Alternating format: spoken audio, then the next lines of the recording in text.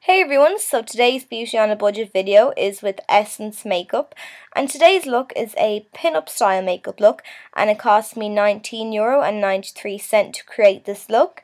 So if you'd like to see how I achieved it, then just keep watching. So starting off with the eyes, I'm going to take this eyeshadow quad here, which has very neutral colours in it, and I'm going to take the first shade, and that's the highlight shade, and I'm going to apply this just beneath my brow bone. Now maybe you would want to fill in your eyebrows after you do your eyeshadow, as you can get some powder in your brows. Next I'm taking this colour, which I'm going to put all over the lid. It's a kind of champagne colour.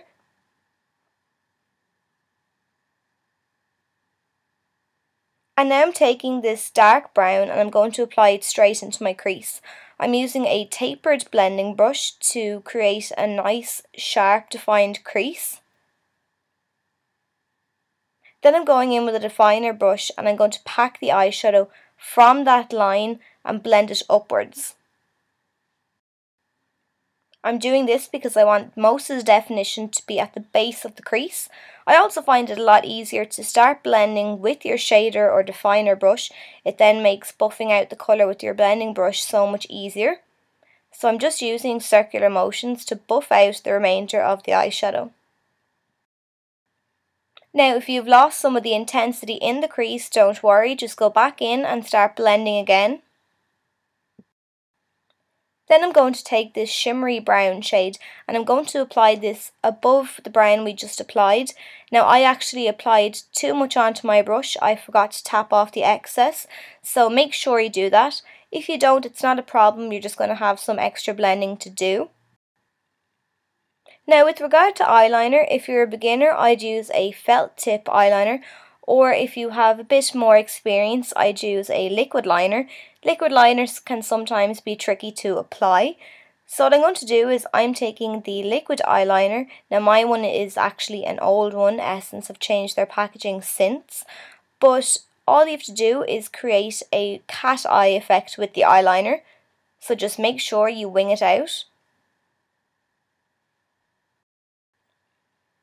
Then I'm going to take the darkest brown that we applied at the base of our crease and I'm going to smoke this down halfway across the lower lash line.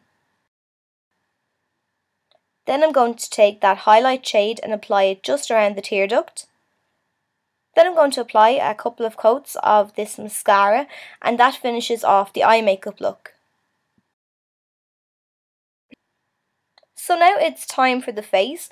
I'm going to take this clear and matte foundation in the shade Porcelain. I'm going to apply a blob on the back of my hand and then I'm going to take my stippling brush and really work the product into the brush. Then I'm going to stipple it onto my face, making sure that I really work the product into the skin. Once I've stippled it, then I'm going to use circular motions to blend the foundation out. This is going to give me a really airbrushed finish. For smaller areas of the face, like under the eyes, the forehead and the nose, I like to use the traditional painter style foundation brush.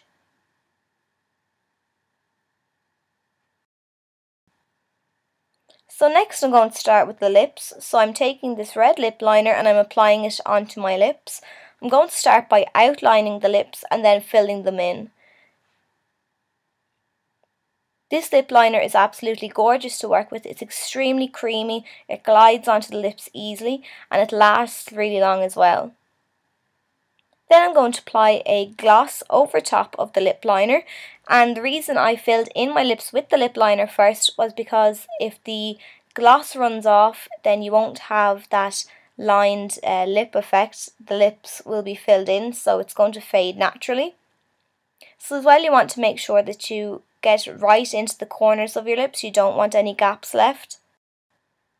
So the final thing I'm going to do is I'm going to take a matte bronzer and I'm going to start to sculpt the face. So I'm going to apply it to my cheekbones and really blend it out.